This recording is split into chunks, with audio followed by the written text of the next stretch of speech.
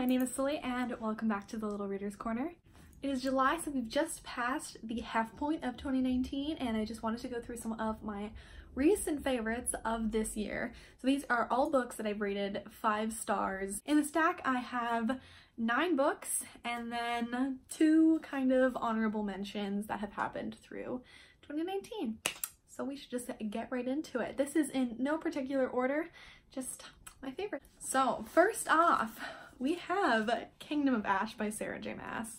I bought this in October. I did not start reading it until my winter break in December, and it took me until March to finish because this is about 1,000 pages.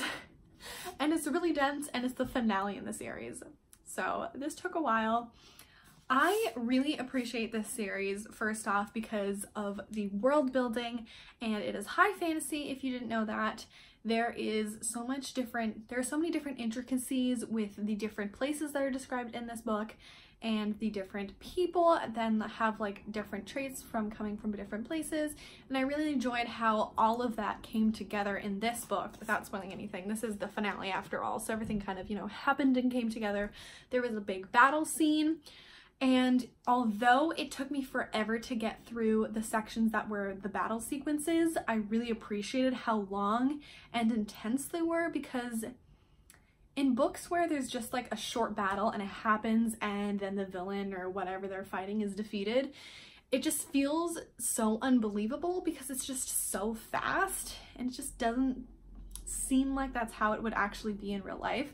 So I appreciated how realistic these books get. They're very truthful in the way that they don't try to like hide some gruesome realities or like the shittiness of life sometimes.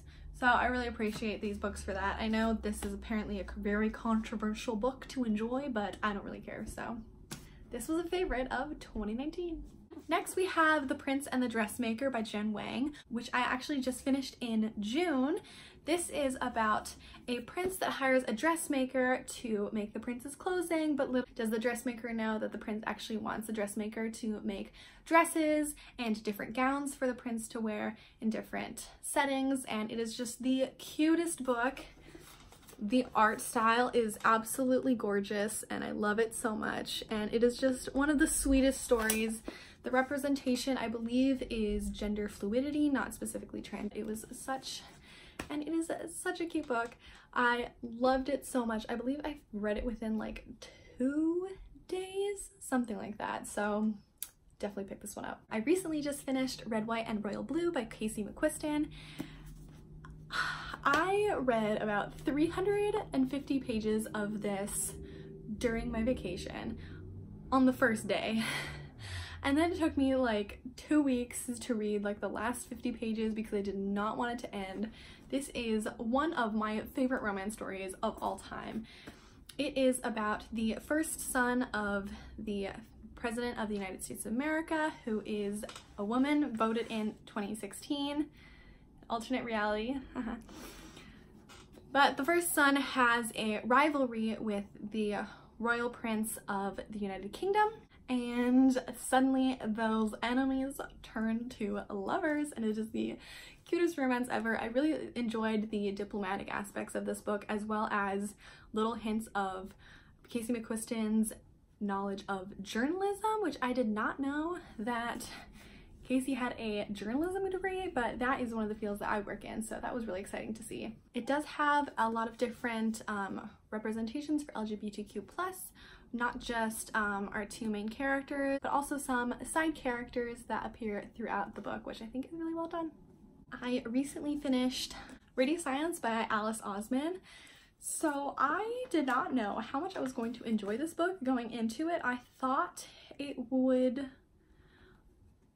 book would appeal to me, but I wasn't so sure. So it's basically about the student Frances who loves listening to like her favorite podcast ever, and then at some point she meets the creator of the podcast and then they become friends and work on it together.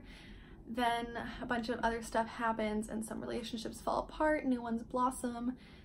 I don't know if it exactly has anxiety representation, but I definitely felt like a lot of aspects were anxiety related, which is something I really appreciated. I really got the same kind of like vibes from this book that I got when I was reading Fangirl by Rainbow Rowell, which was one of my favorites of last year.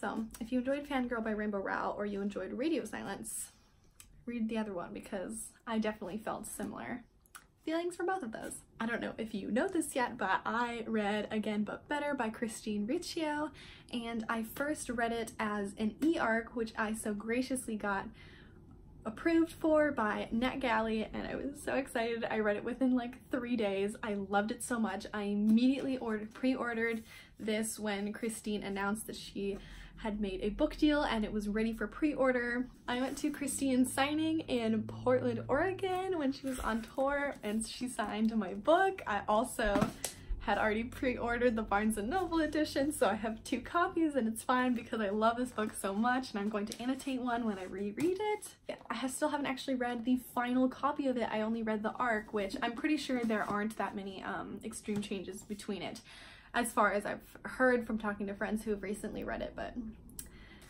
if you don't know what this book is about, it's about a college student named Shane who is studying pre-med and then decides to study a year abroad in England because she just did not feel very connected to her college experience and wanted to experience something abroad. And then she makes a lot of friends there, decides to make a couple changes in life, falls in love, and some other amazing fantastic things that I can't talk about without spoiling it. I love this book so much. Yes, this is definitely one of my favorites of 2019. I can't wait to reread it. Next we have Crown of Feathers by Nikki Palpretto, and I was accepted in the First Writers Street Team, which is Nikki Palpretto's street team for the release of the 2nd book, and I believe it might continue on to the 3rd book. I'm not sure yet, but the 2nd book is called Heart of Flames. The cover reveal just happened, I think, like a couple weeks ago, and I'm so excited I was accepted to the street team because it is one of the coolest experiences I've been a part of, and I loved this book so much. This book is like an amazing mixture of like the concepts of Mulan and something else really cool that I can't think of.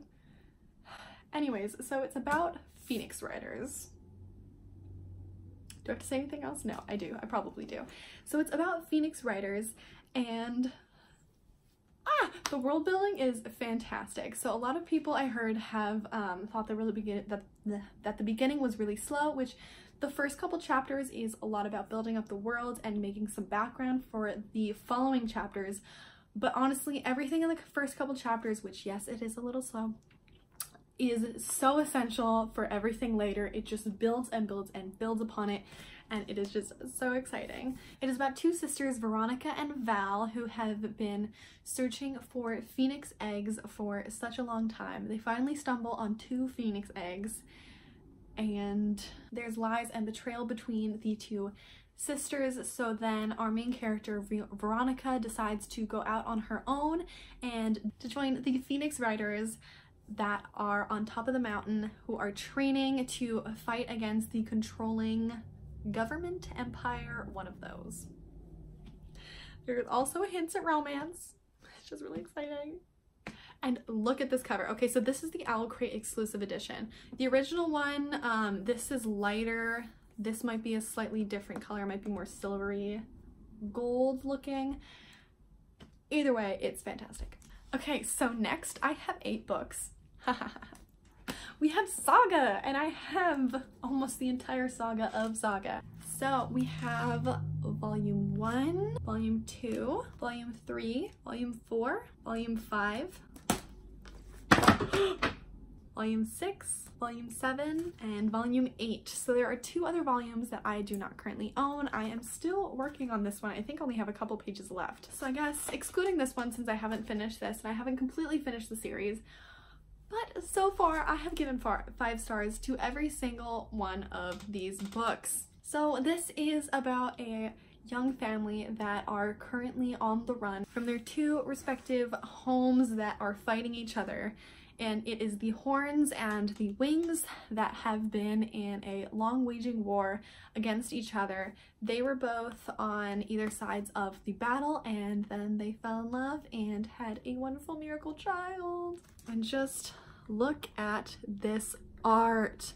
I should warn, it is an adult comic book, so there is graphic scenes of violence, nudity, and sex. So if that's not for you, this comic might not be for you.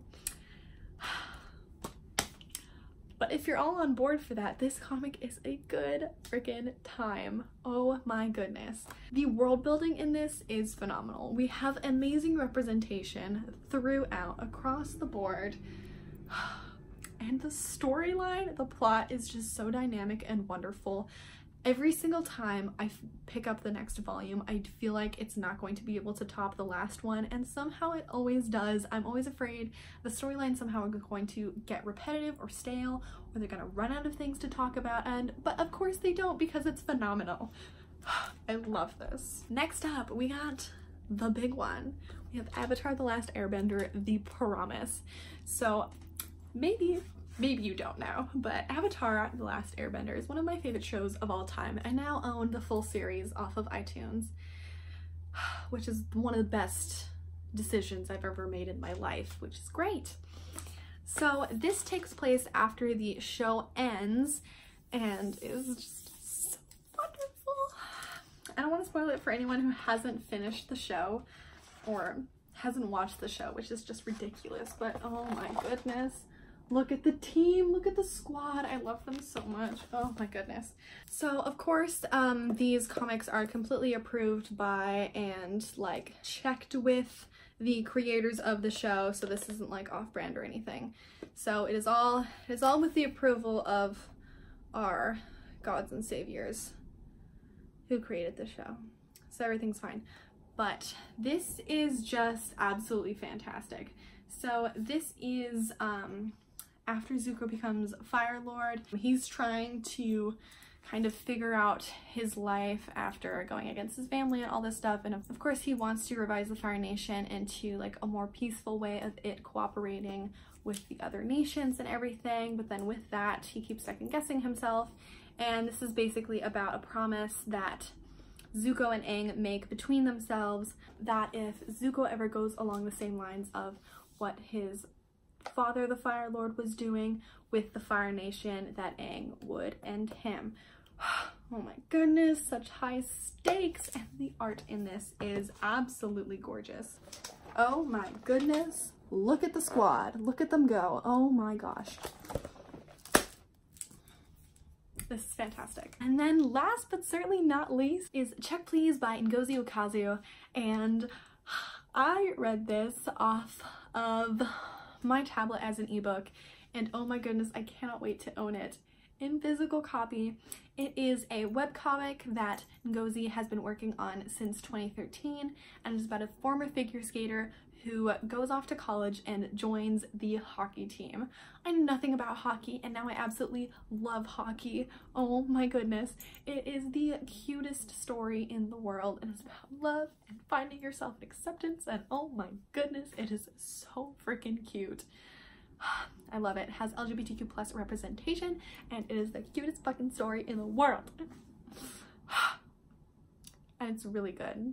It's about Biddy. Biddy bakes pies. Biddy loves baking pies.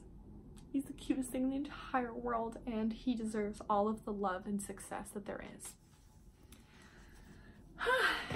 And with that, those are all of my favorites of this year. I do have honorable mentions. I always listen to about 30 minutes of the Harry Potter audiobooks every night before I go to bed. So of course I got through the last one, Deathly Hallows. Now I'm back to the first one.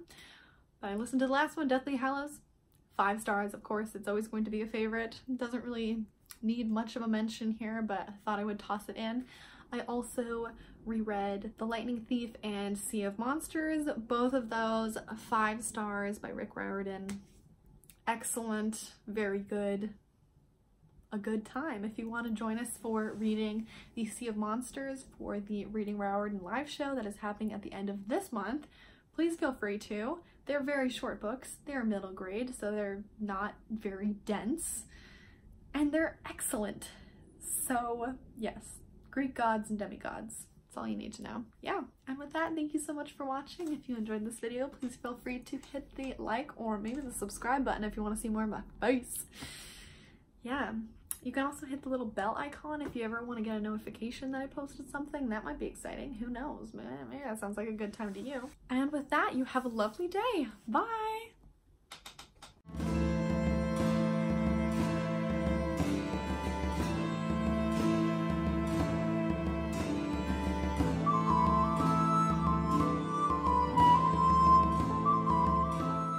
Royal Blue by Casey Redwell. College student named something are up in the mountains.